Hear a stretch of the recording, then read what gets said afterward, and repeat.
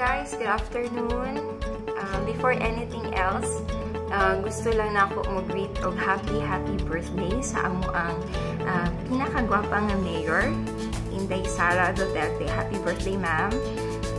And sa akong video karon, kung napansin ninyo ang kaning blue flower sa ako ang dalunggan.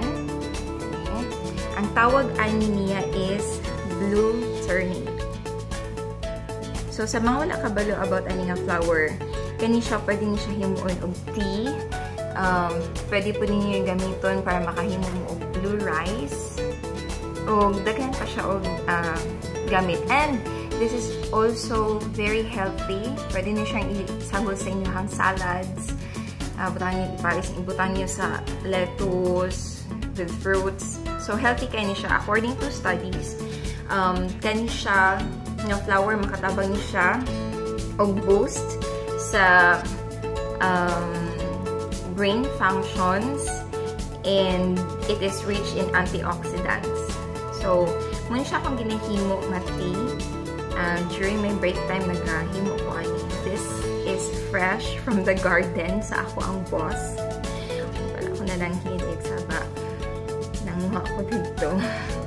So, tuduan tamo kung unsaon paghimo og blue tea from the blue ternate flower. Okay, so ako ang nag-prepare daan ang gamit para maghimo og tea. So first we need hot water. So ako na siyang gihugasan. Atong himuon is tanggalon lang ning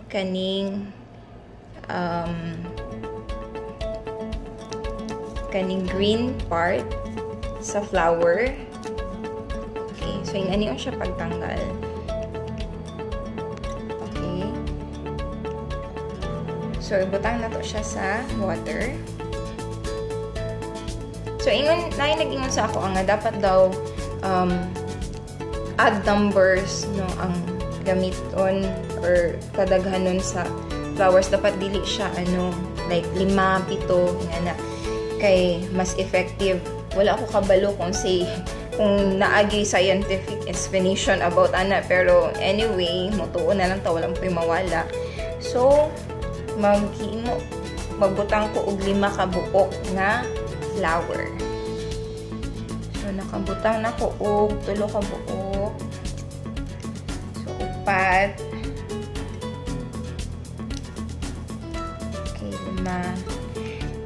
Magbutang ko og 7 para lucky 7. Okay. And aside sa pwede siya himuon og tea. So, as I mentioned earlier, pwede siyang isagol sa salad. So, you can actually eat this flower fresh. So, same lang ang procedure. Tanggalin lang gihapon ang kaning green part. And then, wala lang. So, it takes some time, no, like 1 minute or 2 minutes bago ni mo makitaan ang ihang effect na naga-color blue siya. So, mo ni siya. So, wala to na to siya nga mo blue. And then, nag-prepare food ko og lemon para additional na health benefits no sa tea nato. Kay lemon, it's rich in vitamin C, so dako kay siyang tabang.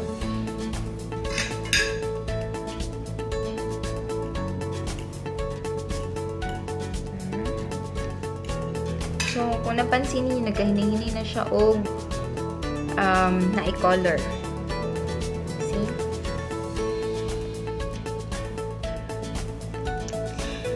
So, pwede niyo, nakita na ko sa video sa YouTube na pag nag-color blue na ang water, pag isagulan siya o lemon, so may from blue color mag-change siya into violet. So, ato ana siyang testingan karon. So, yan. Blue na. Hindi na siya ka-blue. So, ato saan yung pa-bluean? So, karon visible na kayo ang color blue sa water. You can see. Diba? Hinahinay na siya og diba? Di man kayo maklaro sa saan na siya. Yan.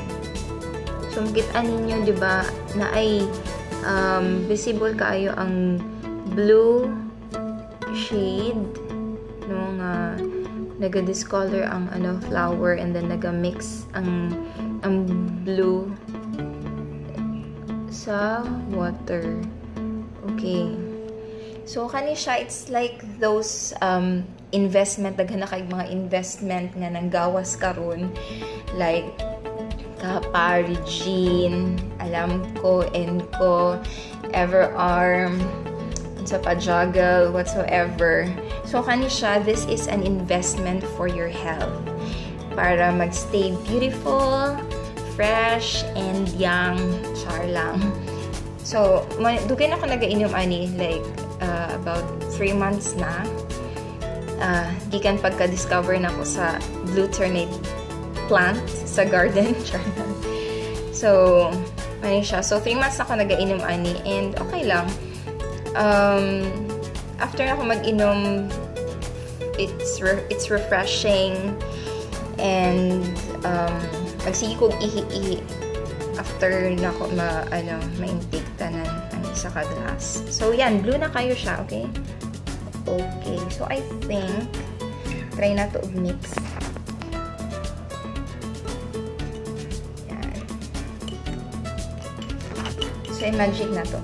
I-try na ako o butang ang lemon. Tanaw na to kung tinuod ba nga mag-change ang color. Oh! You see, gigan ganina blue kayo siya, and then pagbutang na ako sa lemon, automatically naging violet, naging purple ang water. So, man siya. So, this is now the blue ternate tea with lemon. So, you can drink it hot or you can drink it cold. Depende sa imuhang gusto. So, half lang sa glass ako ang gibutang hot water para pwede na ko siya timbulan og cold water. So, timbulan na to siya og cold water. So, I have here Kangen water.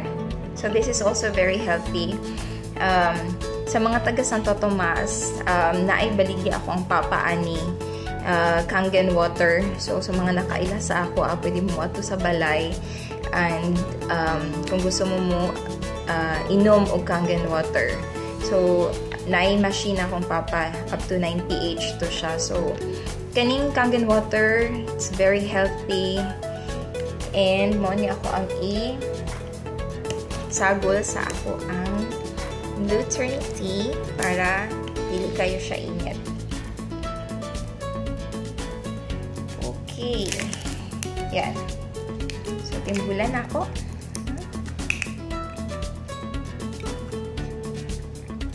Yan. Rich kayo ang color, no? Nice kaayo. Diba? Labinag na ni ice.